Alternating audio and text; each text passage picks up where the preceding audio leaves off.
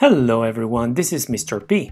On today's lesson, we're going to take a look at the structure of a short story. So let's get started. What is a short story? And what are the elements? It is a brief narrative containing characters, a simple plot, and a conflict which leads to a climax and a swift conclusion. The 5 elements are characters, setting, conflict, theme, and plot. Let's take a look at characters first. People, animal, things that are involved in the plot of the story. There can be talking animals, fantasy characters, etc. The protagonist is the main character. It is usually the good guy. The antagonist, instead, creates conflict for the main character. It is usually the bad guy. Here we have Nemo. Nemo is a protagonist, or Cinderella also is a protagonist. But we have the Joker. The Joker was the antagonist, and recently we have seen him as a protagonist of a movie. So the setting is the time of day, the season, present, past, future. The location, the country, the planet, the town, the buildings. It helps create the mood and atmosphere of the story.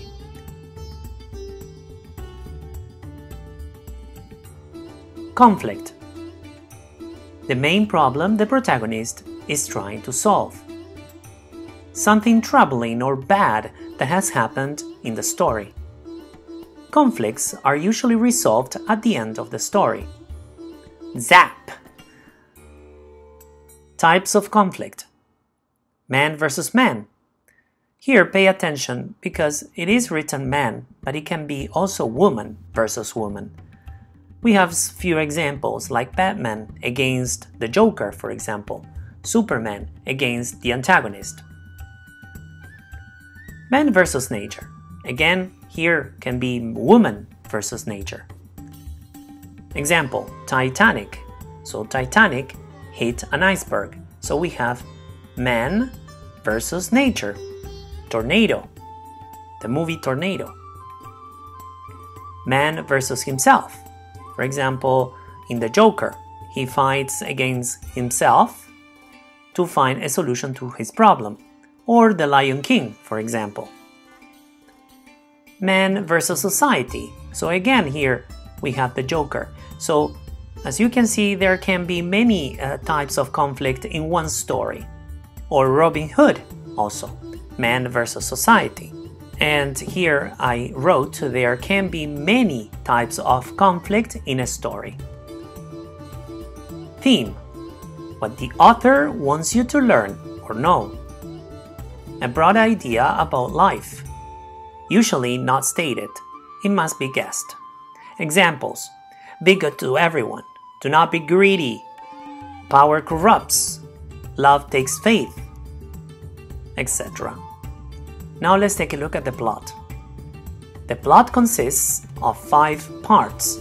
Introduction or exposition is the setting, the background, and the characters. The rising action is the conflict, where suspense is created.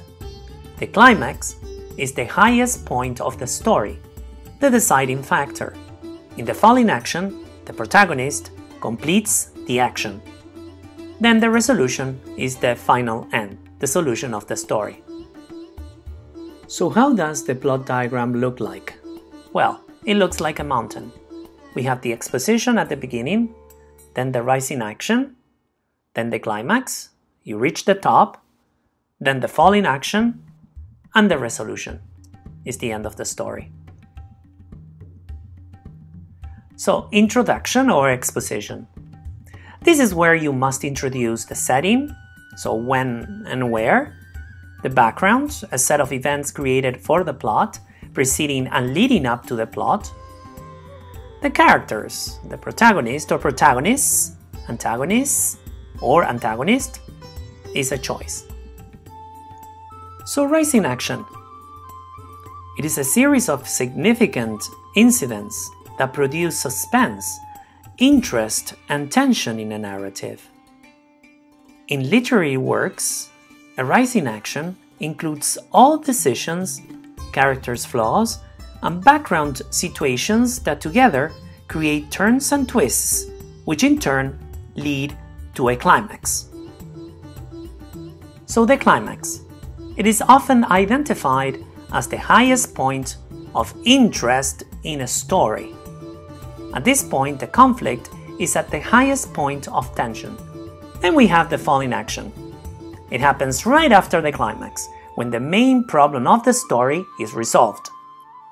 The falling action ends the short story, resolves the unanswered situations, and leads toward the closure. And finally, we have the resolution. It is where the main problem is resolved.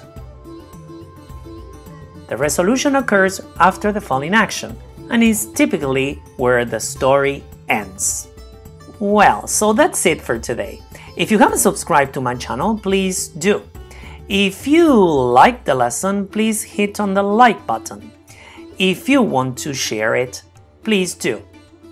Thank you very much for watching and see you next lesson. Have a nice day. Bye bye.